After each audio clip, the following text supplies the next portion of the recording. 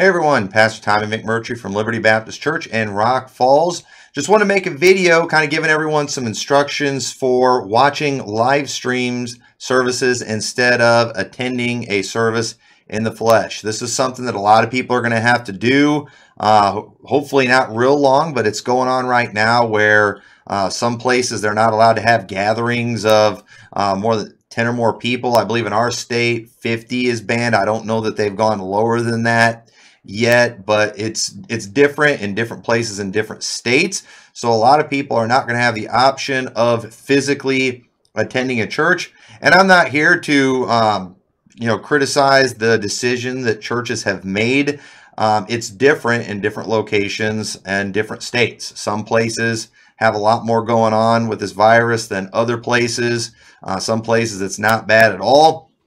But either way, I do want to say I appreciate the fact that from what I've seen so far in the federal government, they have not been mandating anything. They've been making suggestions. And I appreciate when the government understands that they are limited on their power.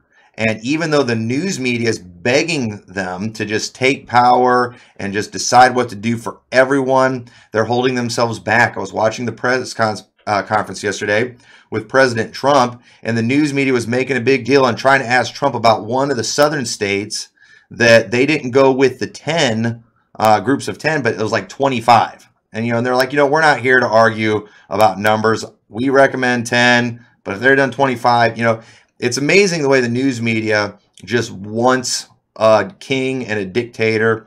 I think that's wrong, and I appreciate the fact that they are making it a suggestion. I do believe things like this are more up to local leaders and not this one size fits all for the whole country. I think that is wrong, and I think that is dangerous. So when it comes to what churches should do, I think it depends on their area, their situation, and so that's all I'm going to really say about that. But for you, if you don't feel safe going out right now, if you're somebody who's more susceptible to this type of thing and it could be more dangerous for, I don't think there's anybody that would criticize you for choosing to stay home during this time.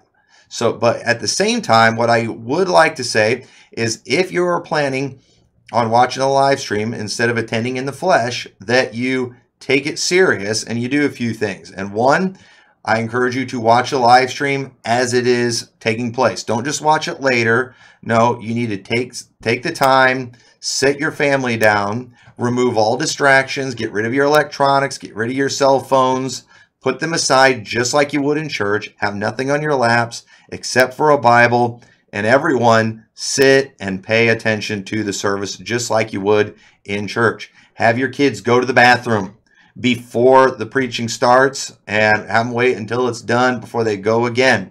You need to take this thing serious. It's real easy to develop bad habits, and it doesn't take long. And I don't know how long this thing's going to last. And the last thing you want to do is to get out of the habit of going to church. So for every service where you stay home and watch a live stream, take it serious. Stop everything else that you're doing and focus in on the service. Pray when they're praying, sing when they're singing, read the Bible when they're reading the Bible. Don't be talking. You wouldn't be eating popcorn and chips during the service, and don't be doing it from home. Don't make this a fun, easy thing that people would rather do instead of coming in the flesh. I think it'd be better off if you were a little bored. You say, I don't know if my kids are going to enjoy that, just sitting at home like that. And they probably won't, because it's actually better to be there in the flesh. And so if you do it this way, everyone's going to be anxious to get back to being around people in the flesh and being in the congregation, and we won't take a chance of developing any bad habits during that time. So I would encourage you, take it serious. I'm going to take it serious. I've studied just as much as I normally do for the sermon I'm going to be preaching tonight. I plan on continuing to do that. I'm not just going to go and re-preach a series of sermons that I've already done before. I'm taking this serious.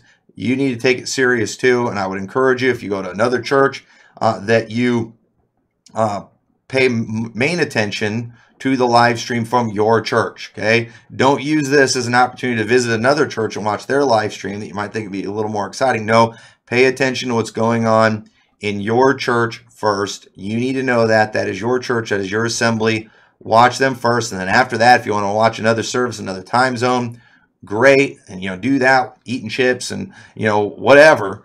But when it comes to your service, just take it serious. Let's not develop any bad habits during this time. So anyway, I hope this was a help. I hope you'll follow these things, and hopefully everything will get back to normal as soon as possible. But until then, if your church isn't doing a live stream, you're welcome to watch ours. But I encourage you, do something. Let's not develop any bad habits, and let's pray that things get back to normal as quick as possible. So thank you for watching. God bless. We will see you all later.